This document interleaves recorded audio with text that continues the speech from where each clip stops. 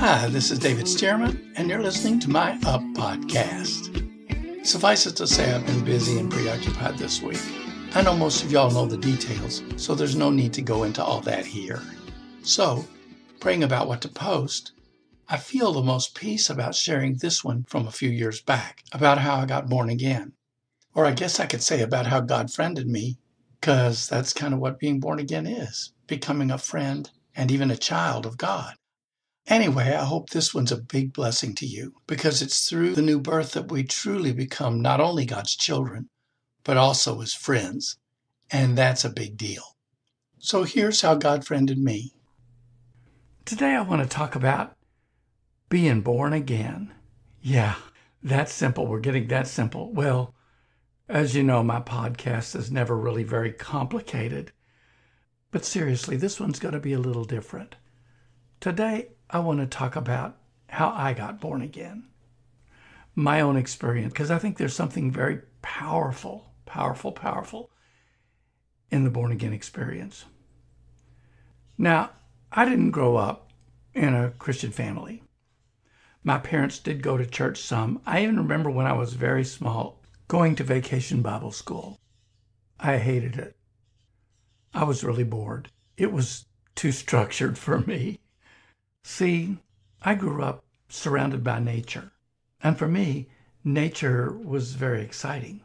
Also, nature was very unrestricting and free. I wasn't a wild child. I didn't grow up in a cave. It was a suburban neighborhood, but we were right out on the fringe of suburbia. So all around were fields and woods and ponds and lakes and farms and just animals and creatures. And I grew up with that, and I loved that. Even as a very small child, I would wander those fields and I would catch all the kinds of insects and butterflies I could, make collections, try to keep them as pets. I tried to catch birds, and hey, I succeeded. I caught a robin when I was like 7 years old. And we climbed up in trees, me and my friends, and we'd take hawks out of their nests and try to raise the babies so we could be falconers, you know. I caught a possum once and I put it in boy, that was a nasty pet. I want to tell you, I let that thing go the next day. All it did was hiss and faint all the time. Some of my good friends caught a skunk and actually tamed that and made a decent little pet out of it. But anyway, like I say, my childhood was surrounded by nature. And, when you're connected to nature all the time, you do develop a consciousness of God. Romans describes it this way, speaking about the natural man who has had no formal education about God. It says this, "What is known of God is clear to them, for God has shown it to them. For His invisible attributes, namely His eternal power and divine nature, have been clearly perceived ever since the creation of the world in the things that have been made. So they, people, are without excuse. For although they knew God, they did not honor Him as God or give thanks to Him, but they became futile in their thinking, and their foolish hearts were darkened." That's Romans 1:19 through 21. Now, my mom and dad and sisters did go to church some, but I think the mistake my mom made was asking me if I wanted to go. Heck no, I didn't want to go to church and sit in a chair all dressed up and listen to somebody talk. I wanted to go out and have adventures outdoors. And so I stayed home when they went. Church was close to our house. It was a little Methodist church. And I remember at one point, when I was 11 years old, I went to one of the services and actually rejected Christ because the pastor gave an altar call for people to get saved. And I remember I understood what he was asking. He was asking me to turn the rulership of my life over to Jesus. And I thought, no way, I want to retain control of my life. And so I said no to God. I officially said no to God and moved on. I realize now that God was reaching out to me way back then, but I just wasn't about to give it up for Him. And that's when I think I began to drift away from believing in God altogether. With school, with my education, came the influence of the world and more unbelief. And this was during a period of time when atheism and agnosticism were on the rise in our culture. And I bit it off and chewed it. I got to a point where I was at least agnostic, if not atheistic. I'd gone through some difficult times, and despite my wonderful childhood, I had lost sight of God altogether. Until I was 17, and I made a friend named Barb Weller at my high school. And she was a fun girl and really a blast to be around, and we clicked with natural friendship. And one day Barb came to me and she said, you know, this church I go to, they're going to have a special speaker come in and speak for a week, and all of us in the youth group, we have this contest. Each of us has been given a pew, a church bench to fill. And the kid that gets the most people to sit in their pew by the end of the week gets a prize. I don't remember what the prize was, but Barbara's my friend, and I said, oh yeah, sure, I'll help you. I'll go and help you fill your pew. So I went that week and I sat through all those services. Well, I wasn't moved. By then I was too much of an unbeliever. I just thought these people that believed in Jesus were on the level of people that believed in Santa Claus. But I was helping my friend, and so I went through all the services and I listened and had a good time. And we went out to eat pizza afterwards. So it was, it was fun. But I had no experience with God. How could I believe in him? Seriously, that would be like believing in the tooth fairy. But I will admit this. The word of God is like a seed. Jesus said that in the parable of the sower. We always use that scripture to teach about money, but it's really about the sower sows the word. It's really about the word of God. And when that word is sown in someone's heart, if the ground is fertile enough, it begins to take and to grow. And I think my curiosity about Christianity and God began to increase again. I began to hunger to know more about God, like maybe he really was real. Maybe this wasn't all just fairy tales and fantasy. Maybe there really was something worth considering here on some level. To put a name to it, I think I became a seeker. And there's an interesting scripture about being a seeker in Jeremiah 29:13. God says this, you will seek me and you will find me when you seek me with all your heart. Story of my teenage years, I began to search again. I began to hunt for God, and I had some Christian friends by then because Barb had other Christian friends at school, and there was a girl named Karen Swartz, and there were some others, and I didn't realize at the time, but I had become their project. They really wanted to see David Stearman get saved. Consequently, during my 17th year, my junior year, they invited me to go to church camp with them. It was going to take place over the Easter vacation, which was over a week long. And we were going to go and camp, they said, and it was going to be a lot of fun, and there would be speakers, but there would also be a lot of games and a lot of stuff to do. And did I want to do it? And I said, okay, yeah, I'll do that. Sounds like something fun, sounds different. But I don't know, maybe a week before the actual church camp was to begin, I began to have second thoughts, and I thought there are other things I'd really rather be doing than some churchy thing. And so I decided I wasn't going to go until the Friday before the church camp began, when my friend Karen Swartz said to me as I was leaving school that day, hey, so am I going to see you at church camp on Sunday? And I said, no, I don't think I'm going to do it, Karen. I've got some other things to do.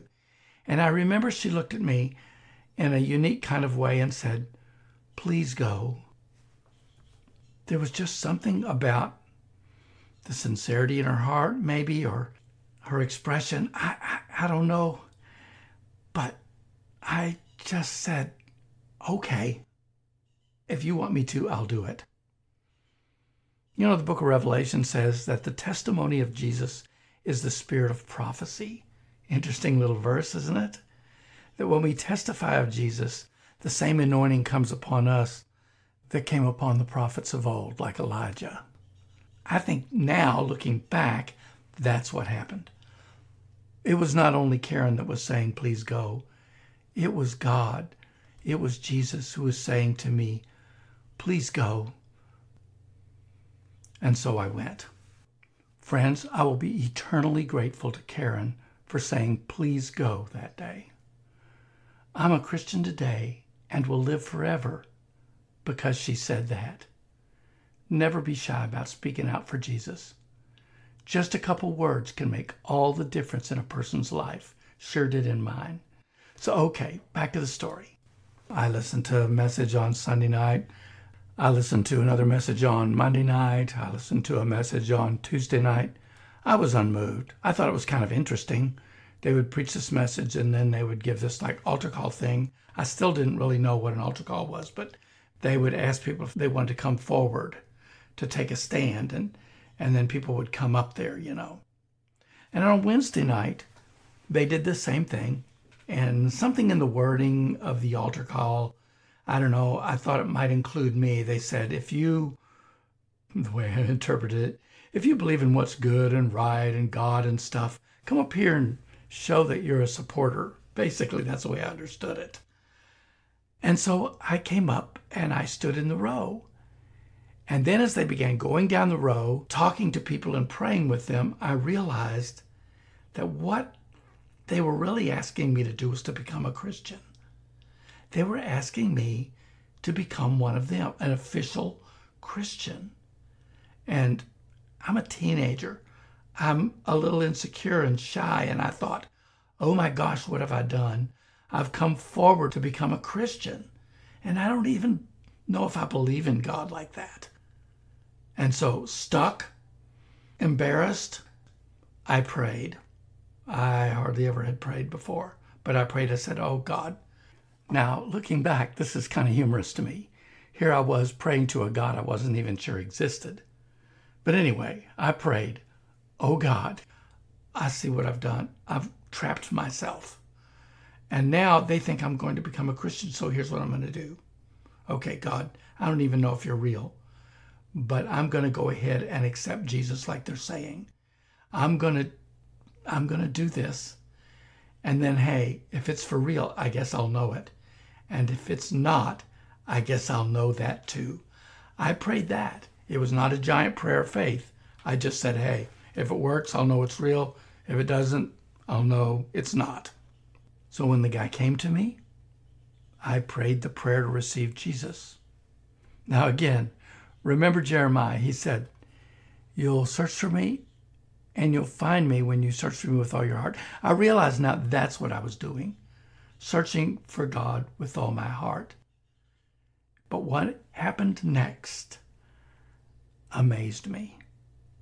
My world exploded. My reality exploded. God made it very, very clear that this was real. After I began to read the Bible a little bit, I began to realize that what had happened is that I had been born again. Now, I know you might ask, how could that happen? You didn't even pray in faith. And all I can say to that is, in a way, I actually did.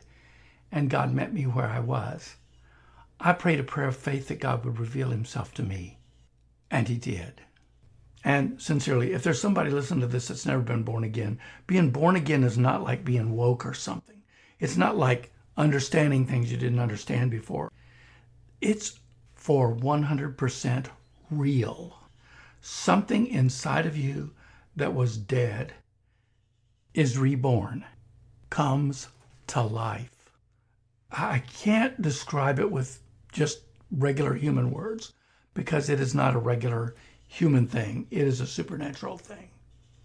There was this guy named Nicodemus, and he came to Jesus by night, and he said, I just want to know if you're who you say you are. And I mean, there are evidences of it.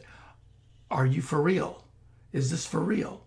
And Jesus answered him in the strangest way. He said, truly, truly, I say to you that unless you're born again, you cannot see the kingdom of God. And what he was saying is, you will never understand what's going on here until you've experienced it for yourself, until you have been reborn. It's an inner thing, a spiritual reality that you have to personally experience, to comprehend. And then he goes on to say, he said, that which is born of the flesh is flesh. That which is born of the spirit is spirit. So this is not a flesh thing. This is not a natural human thing. This is a supernatural spirit thing. He said, the wind blows and you can see what it does. You can hear the sound of it, or you can see it blowing through the... But he said, you don't know what it is or where it comes from or where it's going. So it is with everyone who's born of the Spirit. Well, I'm going to tell you something, guys. It may be imperceptible and inconceivable to an outsider, but it's a very real thing to be born again. Very real, very tangible, but not something that anyone else can really describe for you. Suffice it to say that when you're born again, your world is turned upside down and you are changed forever. Oh my gosh, y'all. I was 17 years old and I went from being a non-Christian, non-believing doubter. I'm a missionary. I'm an evangelist. I'm a Bible teacher. All that happened in one night. This stuff is so cataclysmic, it lasts a lifetime. Anyway, I was so shaken and rattled by this experience, I stayed up the next 2 nights. I couldn't sleep. When I finally went home on Friday afternoon, I fell in bed and just crashed at 6 o'clock. And I just slept through till Saturday morning. My whole self, my whole being had been rattled and shaken. My world view had been shaken. I got up on Saturday. I just walk around thinking, God is real. God is for real. I'd walk down a road and I would see the trees and the birds and the butterflies and all the stuff I'd seen before, but suddenly it was richer. The colors were brighter. The beauty was more beautiful. Everything was different. And God Almighty was real. I had touched his face and I could never doubt his reality again. And to top it all off, he was now personally my friend. Now this podcast is going a little longer than they usually do, so I'll wrap this one up quickly. This being born again thing, wow. If you've been saved, you know what I mean. If you haven't, trust me, you want it. You can be born again and experience and know God personally.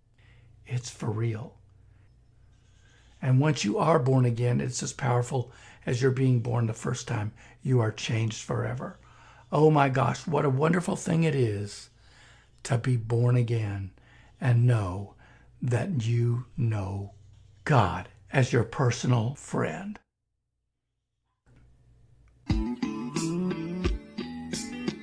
Hey friends, as you've heard me say many times, our ministry is a missionary ministry.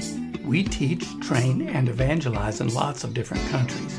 That's why we need partners, folks who join hands with us to enable the spread of the gospel. On the donate page of davidstearman.com, there's a link that says donate here. If you tap on that, you'll have a choice to sow one time or monthly. If you feel led, choose monthly to become part of our regular partner family, helping us take God's word to a needy world. Thanks for listening, and God bless you.